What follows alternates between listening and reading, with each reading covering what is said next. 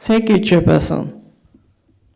The aim of this study is to investigate the effect of Tetrahydrobiopterin, BH4, an essential cofactor in nitric oxide biosynthesis, on chronic ischemia-related lower urinary tract dysfunction. This is the design of the study. 16 weeks old rats were divided into 3 groups. The control group received regular diet for 8 weeks. Chronic bladder ischemia, CBI group underwent balloon endothelial injury of bilateral iliac arteries and received a 2% cholesterol diet for 8 weeks to induce chronic bladder ischemia. The CBI with BH4 treatment, CBI BH4 group was given BH4 orally once daily after the same arterial endothelial injury as the CBI group. After cystometograph recordings, bladder and common iliac artery were harvested for pharmacological and histological examination. This is the result. In the CMG, micturition interval was significantly shorter, and bladder capacity and void volume were significantly less in the CBI group than in the control group.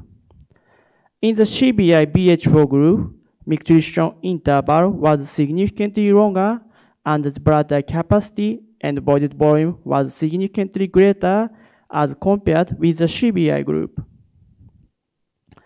The mean arterial wall thickness was significantly greater in the CBI group than in the control group. In the CBI BHO group, arterial wall thickness was suppressed as compared with the CBI group. In the organ bar study, contractile responses of muscle strips to KCL, electrical field stimulation, ATP, and carbachol was significantly less in the CBI group than in the control group. In the CBI BHO group, significant improvements were seen in muscle strip contractility as compared to CBI group. Western blot analysis showed the expression of HIF1 alpha was significantly increased in the CBI group as compared with the other group. Our results suggested that BH4 deficiency as one cause of LUTD-associated chronic ischemia.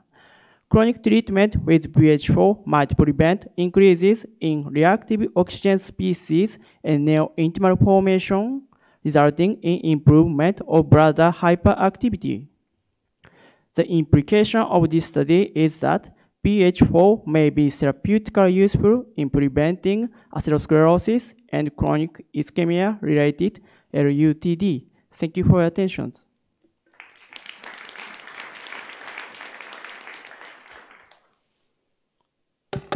So, is this compound available for use clinically yet? For treatment of human, not rats? It is reported that oral supplementation of BH4 improve endothelial function in patients with rheumatoid patients. Yeah, it's quite expensive though, isn't it? It's costly.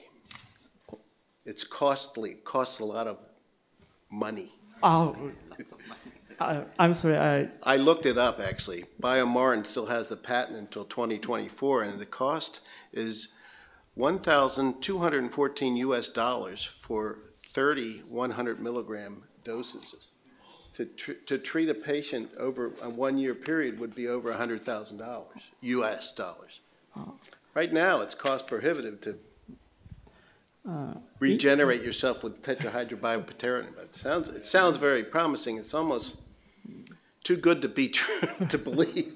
So, are there any adverse effects from treatment with this fairly high dose of Tetrahydrobiopterin? I mean, it's equivalent of a human taking about 1 gram a day. Some studies, I'm sorry, I forget the dose for human, but other study reported the dose prevent arterial wall atherosclerosis or sickness. So we use these doses.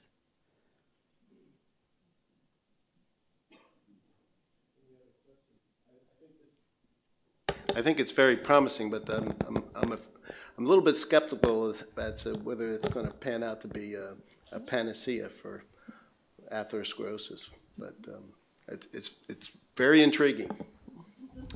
Any other questions? Okay, thank you very much. Thank you.